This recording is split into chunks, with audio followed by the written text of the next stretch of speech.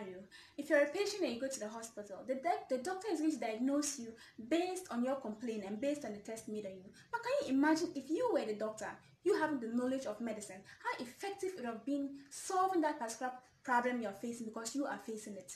This brings me to the topic. The prevalence of men in STEM is slowing down scientific and technological advancement as it pertains to issues impacting women. If we are to talk about careers, related jobs related to the engineering sector, we know that men are outnumbering the women. This is why I believe that women are still facing so many problems in the world today.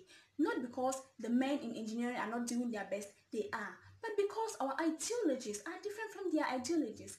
Our needs are different from their needs. And yes, women are breaking those bounds. We find women in the engineering sector, such as, pardon me for the pronunciation, Miss Enyaka Papana in Ghana, Miss Funky Opoka in Nigeria, Miss Hima Vala in South Africa.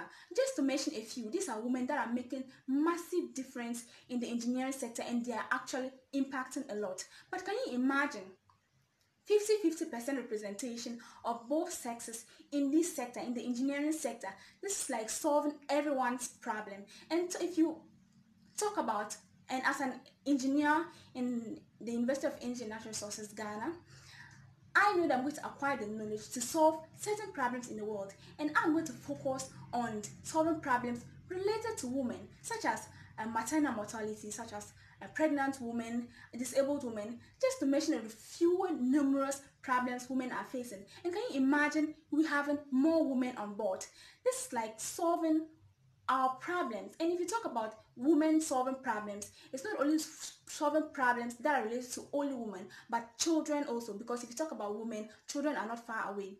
And I'm going to take this advantage of this to appeal to every mother out there, to encourage our female children to come join us in Women in Engineering. I'm appealing to every sister out there, come join us, come join Women in Engineering, and let us make a difference and solve our own problems. Thank you.